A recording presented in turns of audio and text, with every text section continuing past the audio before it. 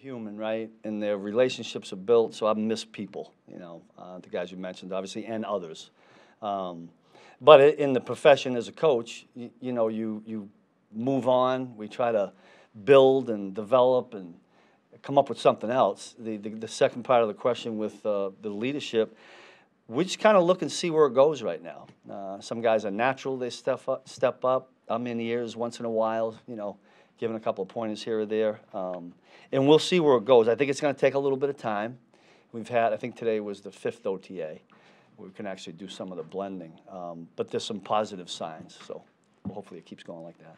We were just sitting there waiting, letting Brett Veach and his crew do their work, and he's asking questions, and there's a lot, but made the decision to go up. We certainly love what we did because of the player we got.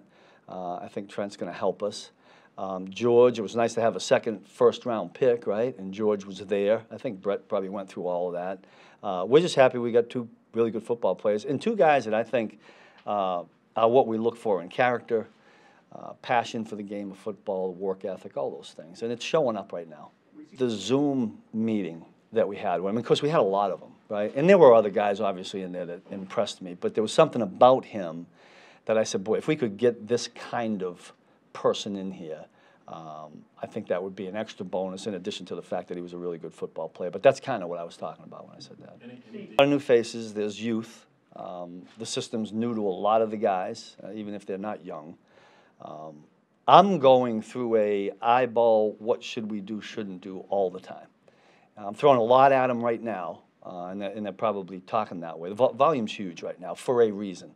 To find out who can handle it, who can't. We'll never go into a game with all of this. So there'll be mistakes out there that normally I don't think we would make.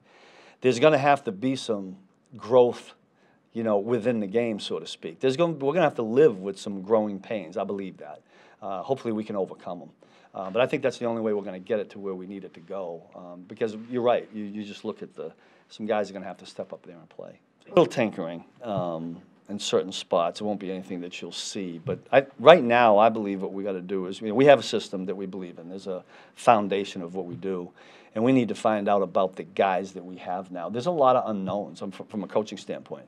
What can this guy do? Can that guy do that? Can he do the same thing somebody did last year there? That may or may not be the case. So it's going to take some time. I'm hoping that we've got it figured out by the Arizona game. But we'll have something figured out by the Arizona game. We won't know if the right one until the game's over, I guess. But, Steve,